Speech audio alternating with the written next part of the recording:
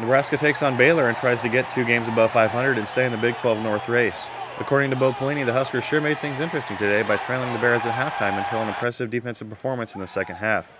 Things were definitely helped along by an awesome effort from quarterback Joe Gans, who went 32 of 46 for 336 yards and 3 touchdowns and added 42 net yards on the ground. Possibly the biggest stat, however, was no interceptions this outing. Scoring started on this 6-yard pass from Gans to Ryan Hale, which put the Huskers up 7-0.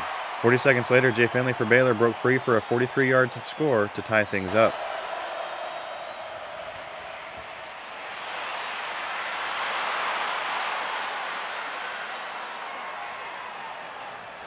The next Husker drive stalled, and the one who everyone knew would be the one to stop, Baylor quarterback Robert Griffin, took a 4th-and-1 play to the outside for a 47-yard touchdown. That would essentially be it for the Bears as the Husker defense started shutting the Bear offense down. Nebraska finally responded with 5:41 left in the second with an Alex Henry field goal, and then 3 minutes later with an 18-yard touchdown run from Marlon Lucky. Defensively, the Huskers executed its game plan much better to only allow one more Baylor score later in the second quarter as time was running down before the half. The Bears put together a 6-play, 80-yard drive in a minute 49 to go ahead 20-17. Don't know what was said during halftime, but it was effective.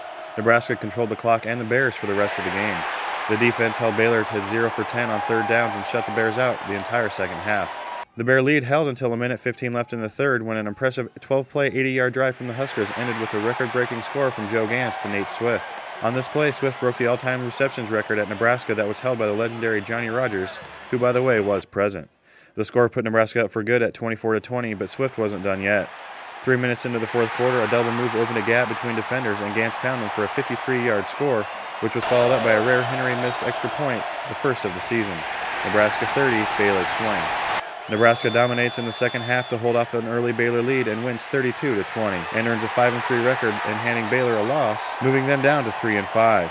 Lucky led the way for the Huskers on the ground with 85 yards and a TD, but Nate Swift stole the day with 121 yards receiving and 2 touchdowns.